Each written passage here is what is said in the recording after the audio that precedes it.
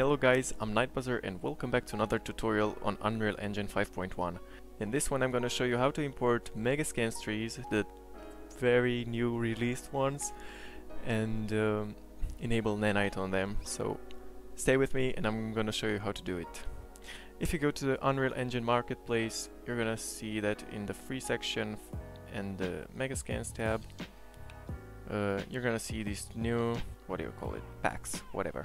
And it's two types of trees, which we now have. So just add them to your cart and then you're gonna have them in your library.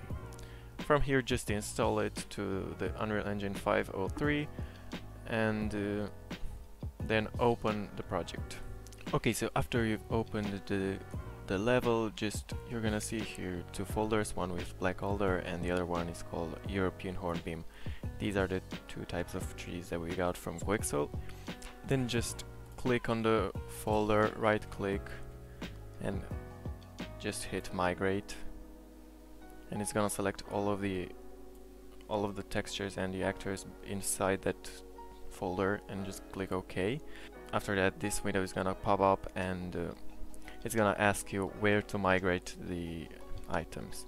So you just select your Unreal Engine 5.1 content browser, folder, whatever you want to call it, and I'm just gonna click select folder. Yes, I've done this already. That's why that popped up. Okay, so now it should be done. Then I'm gonna open my Unreal Engine 5.1 level. I'm just gonna and you can see that everything is imported, all the geometry, and I'm just gonna drag smaller actor, smaller mesh, whatever.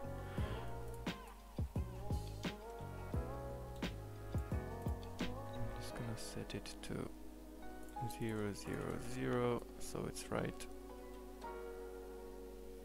far away to be honest, but it's fine. We're gonna wait for the shaders to compile, and here it is. Let me just adjust my camera speed.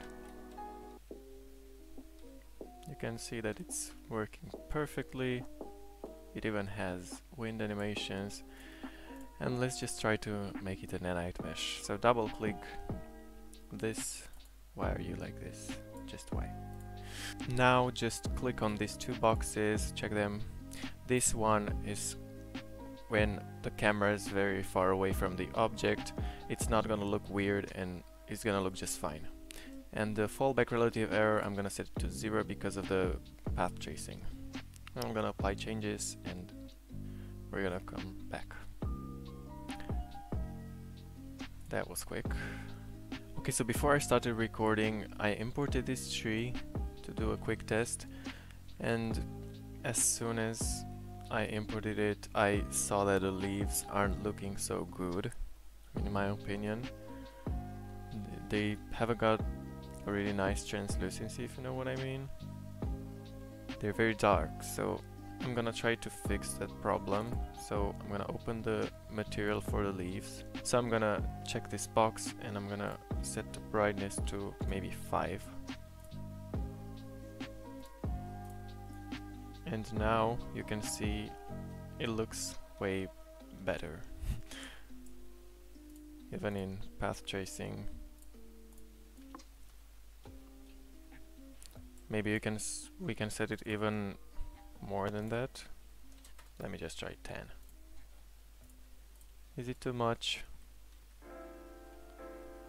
Doesn't look like too much, because this is how leaves are in real life. They're not so opaque, they're very translucent. I'm not sure if it's a limitation or why it looked like that, but I feel like this value of 10 just looks really nice. But you can play with it and just adjust it so that it fits your needs or however you like it, you know. Okay, so now the nanite mesh is done.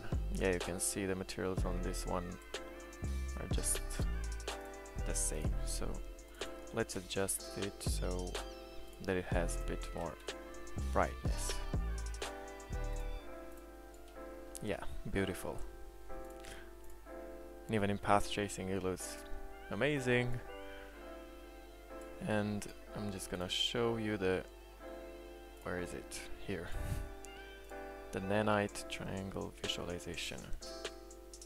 And it works just as you expected. And man, look at these details on the tree. I mean, I'm blown away. Quixel are doing an amazing job with their scanned objects. You should definitely check it out, and it's also free, so why not make a good use of it, you know? I'm gonna leave a link down below in the description box if you want to check them out, and subscribe for more, and I'll see you in the next one. Have a nice day. Goodbye.